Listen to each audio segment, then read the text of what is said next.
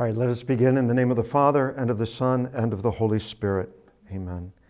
Keep your family safe, O Lord, with unfailing care, that relying solely on the hope of heavenly grace, they may be defended always by your protection, through Christ our Lord. Amen. In the name of the Father, and of the Son, and of the Holy Spirit. Amen. Well, it would be impossible for me to count the number of times that I have heard people claim the Mass is so boring. Perhaps they are focused on the repetitive aspects of the ritual. It's always the same thing, right? Day after day, week after week, Mass after Mass. There's the same structure, the same flow, and if you focus only on the repeated aspects, the Mass might be boring. I think that that's how it would be with people. If all we saw when we looked at one another was skeletons, we didn't see the flesh, we didn't see the hair, we didn't see the facial features, we just saw skeletons, we would all pretty much be alike.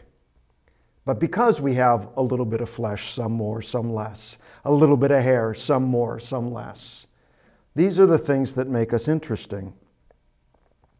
So perhaps the bored people are not able to recognize the great variety that the Church already gives in her liturgical expression.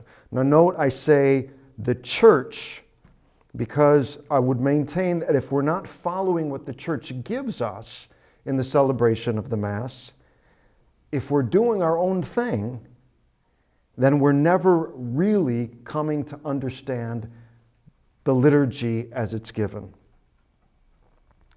Perhaps to the bored, a phrase like liturgical variety sounds like an oxymoron. So let's find out.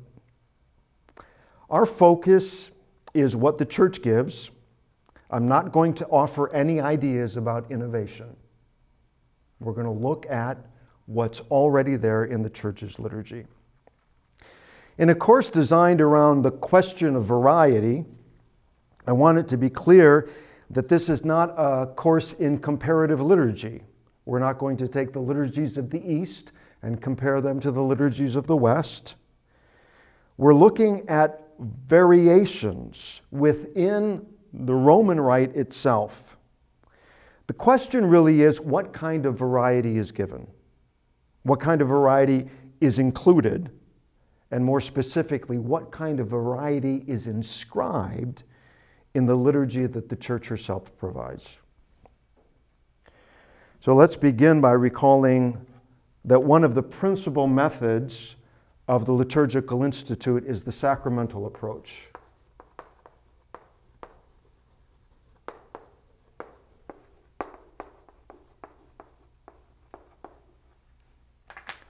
That is, fundamentally, the sacramental approach is fundamentally the idea that what we know comes to us through our senses, and what we perceive through our senses is meant to connect us to another reality, an ultimate reality that we do not immediately perceive, right?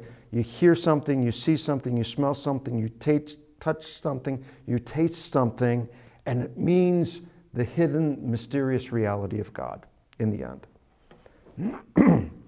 We want to make connections between the perceptible sign and the reality that is God.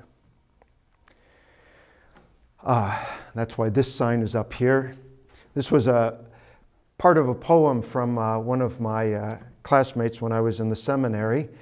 He said, and this is just a little piece of the whole thing, "We drink wildly like men wanting distance from their senses."